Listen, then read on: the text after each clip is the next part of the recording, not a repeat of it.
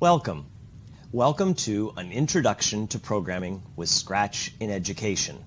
Wow, that's a mouthful of a title. But welcome. My name is Dr. Ben Schaefer. I'm an Associate Professor of Computer Science at the University of Northern Iowa. It's my voice that you're going to be hearing in the videos that you will be viewing over the duration of this course. Now, you may have the opportunity to interact with me via email or video chat, or you may not. This may be our only chance to meet. But regardless of whether we ever get that chance to meet beyond this, I wanted to make sure that you knew who I was, and that on behalf of the University of Northern Iowa and Google, who was our corporate partner in the original creation of this course, that I welcomed you to what I hope will be a very beneficial course. Through the learning units in this course, you're going to get a chance to program and interact with Scratch, a programming language that I have found to be a very powerful graphical environment for students of all ages. Now, we aren't going to learn every last feature of Scratch. The content of this course, however, was designed to give you enough exposure to a wide variety of commands and uses so that you can feel comfortable introducing Scratch to your students. I've been teaching Scratch since about 2007. During that time, I've had the opportunity to teach it to elementary students, secondary students, college students, and even adult learners, many of them in-service teachers like yourself. I've discovered that Scratch is an exciting way to engage students of all ages and all experience levels with creativity and problem solving, things that are often associated with both computer programming and computer science. I'm hoping that over the modules in this course, you too can begin to see how Scratch can be incorporated into your classroom, regardless of what your classroom happens to look like. The modules contained in this course were designed to be appropriate for a wide range of learners. We're confident that if you give this course the time it deserves, approximately 3 to 5 hours per unit, then you'll come away being comfortable using Scratch with your students. As you complete this course, you're going to notice that the bulk of the lesson videos were prepared in short segments, and I'm talking to you as though you were sitting in a computer beside me, working along with me at the exact same time. That's because that's exactly what I want you to do. Take the time to work along with the videos and explore additional functionality at your leisure and comfort level. Understand this, you don't actually have to become an expert in Scratch. You really don't. You only have to learn enough to point students in the right direction. From years of experience, I'll tell you that a significant part of Scratch will basically teach itself, especially if you're using Scratch after coming out of the Code.org curriculum. If you can get your students' curiosity up and running, you'll be fine and they'll learn a lot. If you can acquire a base knowledge through this course, students will be very receptive when you say to them things like, "I don't know how that works. Let's figure it out together." Having said that, know that I'm always available to answer your questions, not only during this course, this summer, but during the upcoming school year as you work with your students. My suggestion to you is this: make sure you set aside enough time over the duration of this course to complete the course at a comfortable pace.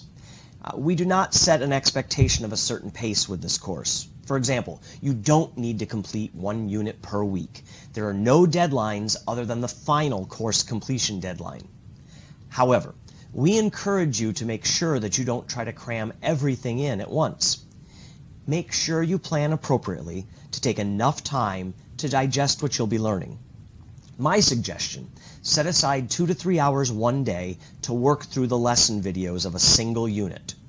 Don't just watch the lecture videos straight through, one right after the other. Instead, work along with them. Stop the videos from time to time, tinker with what you've just been doing, and if you have an interesting thought or an idea, try it out. Make sure you give an honest effort to attempt each of the ungraded assignments. Again, we don't see them, but it'll help if you've done them. After you finish the bulk of the lesson materials for a single unit, walk away for a day or two before you come back and attempt the actual graded homework assignment. I strongly recommend that when you completely finish a single unit, again, you walk away for 24 hours and come back a few days later to start up again. Now, it might seem like plowing right through this course, one unit right after another, is a good idea. After all, everything's fresh in your head, you'll be able to keep moving. Our experience has been the exact opposite, turns out to be true.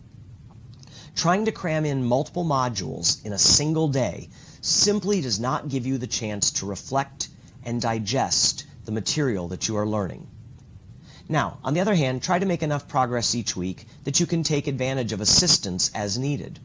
While I'm not sitting here waiting for your questions over the duration of the course, I am monitoring the course on practically a daily basis, and please know I'm here to help you. I want you to succeed, and I want to interact with you, and I am willing to answer your questions via email or online video chat. Bottom line, I'm here to help, and I want you to succeed. Now, one quick side note. Many of the videos used in this course were recorded at different times over the last couple of years. Because Scratch is now an online programming tool, it's very easy for the creators to integrate updates, which include making minor modifications, adding new features, and potentially adding or removing assets such as sprites and background images, which are available for you to use. Therefore, it is possible that you will see a screenshot that doesn't 100% agree with what you're seeing when you look at Scratch. Similarly, I've made a few minor modifications over the years to the structure of this course. Therefore, while I've made an honest attempt to make sure that what you see mostly mimics what we're doing and what is on Scratch right now, it is very possible that I've missed something. If at any time you encounter a video, a graphic, a paragraph of text, anything like that, that just doesn't make sense or agree with what you're seeing yourself, or let's face reality, if you find a spelling error on one of my pages, I'm going to ask you to feel free to send me an email and let me know about your concerns. I want this course to be a great experience for you and everyone else, so you can help me by making sure that the materials that you interact with are as good as they can possibly be. Having said all that, I'm excited to be working with you over the duration of this course. So if you're ready to get started, click on the course materials link, which should be located just above this video. Click on that link for Unit 1, Getting Started with Scratch. Start working your way through the course. But most importantly, have fun and let me know what I can do to help.